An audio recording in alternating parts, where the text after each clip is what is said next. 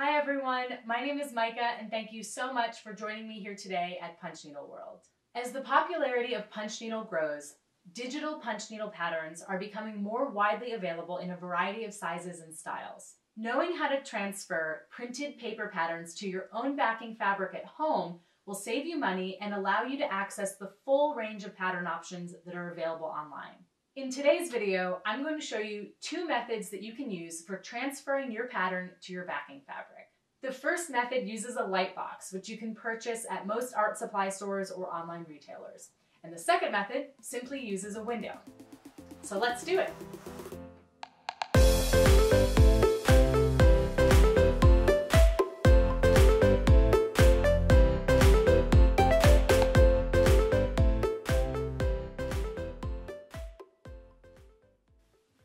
For the light box technique, if your pattern is a square or rectangle, the first step is to trace your border.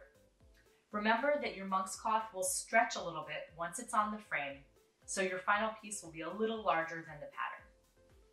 Turn on your light table and tape the pattern on top. Lay the monk's cloth on top of that and use a pencil or a Sharpie to place a dot in each of the four corners.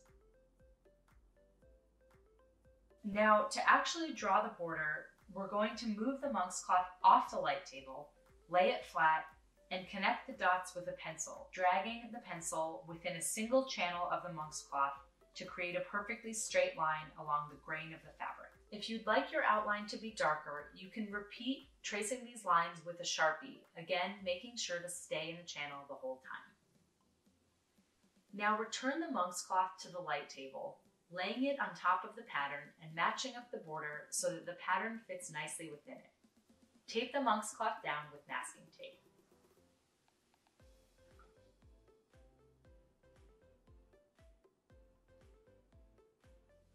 Now, using a Sharpie, trace the design onto the monk's cloth.